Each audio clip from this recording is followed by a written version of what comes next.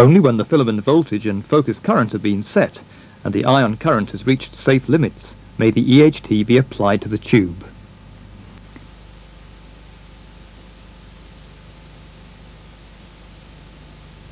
The EHT is set by adjusting the transformer taps and will vary with transformer loading.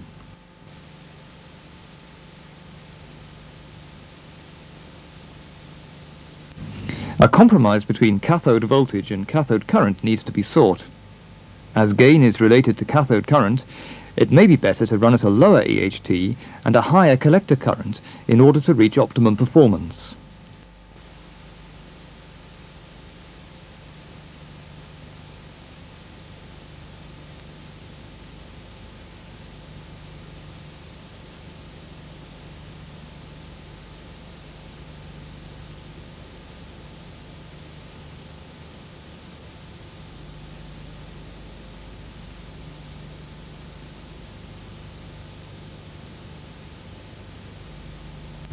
Use the mod anode tap to set the peak sink current, recalculating the DC input power and checking that 40 to 46% efficiency will be achieved. Reset the collector current as necessary. Whenever possible, reset the EHT to the voltage used on acceptance.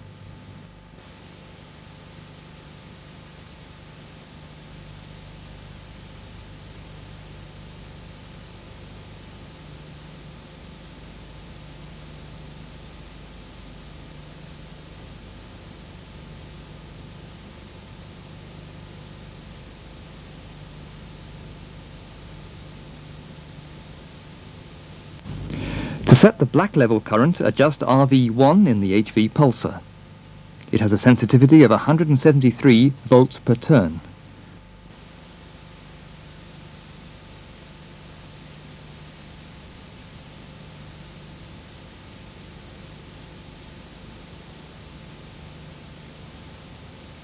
The bias voltage is that found earlier, to give a beam current reduction of 34%.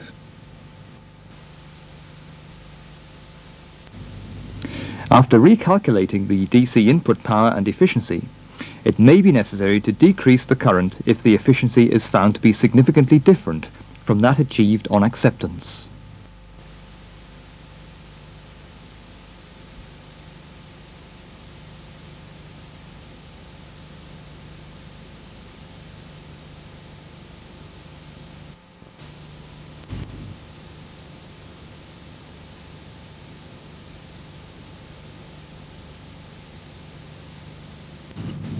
After changing the klystron, it will be necessary to realign the cavities. The input cavity Q factor should be checked at the same time. For cavity alignment, an RF sweep must be used. The drive level to the klystron should be kept low so as to remain within the linear part of the transfer characteristic. With a high drive level, the tube will operate non-linearly and give a distorted response. A wideband high power sweep should be avoided, as this may damage the image filters or the cavity loads. The RF sweep generator is connected at the output of the mixer through the IPA to take out any detuning effect of the amplifier and cables. A sample of the klystron output is taken via an RF probe and the monitoring panel in the drive rack. Disable the pulsar by removing the BNC connector in the beam modulator control and facilities unit, otherwise this may distort the response. The output coupling loop must be set initially to give maximum coupling. That's in the vertical plane, or 90 degrees on the scale.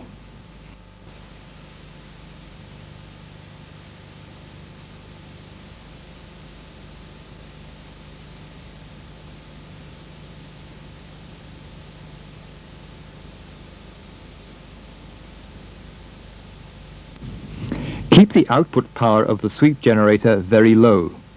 The 1 dB bandwidth must be from FV-2 to FV plus 6 MHz. Otherwise, if wider, the gain will be low, or if narrow, the regenerated LSB will be higher than normal. The cavities need to be aligned to give a response which is within half a dB of vision carrier over the range FV-1.25 to FV plus 5.5 MHz.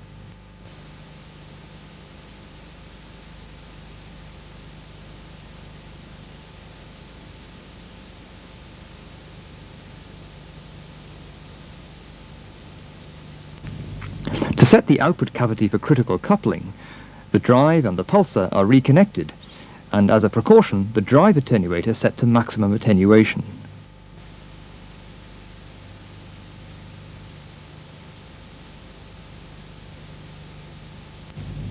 After setting the sync pulse drive control, RV16, to mid-range to prevent sync saturation, a spectrum analyzer is connected to monitor the output signal via the panel below the control and facilities unit.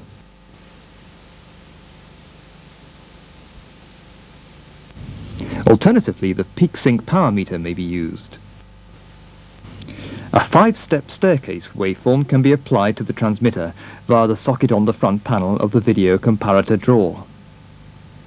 The comparator is switched to test, as shown by the red LED. The green LED shows the presence of video on the program input line.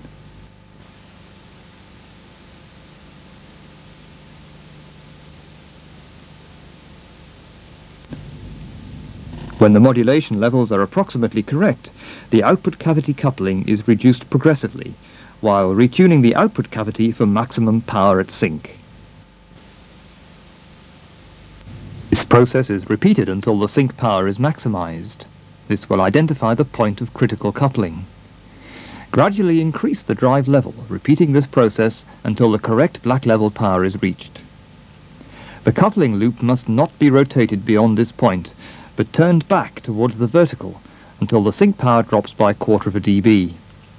Note that the sync power will not be correct at this time. Critical coupling for black level occurs at a lower coupling angle, but at this angle the syncs are undercoupled and the tube is potentially unstable.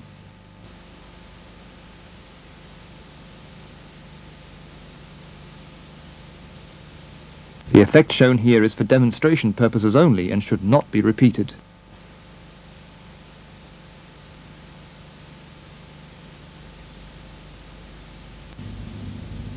Having maximized the output power, the output cavity and coupling loop controls must not be touched. It's necessary to retune the other cavities now to bring the amplitude-frequency response back within specification. A low-level RF sweep is used again for realignment, remembering to disable the pulsar, and alter only the first, second and third cavities, detensioning the controls each time.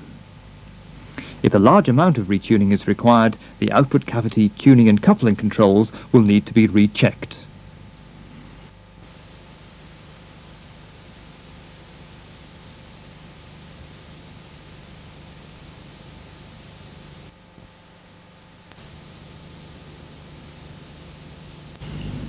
When the cavity alignment is complete, the AGC loops must be set up.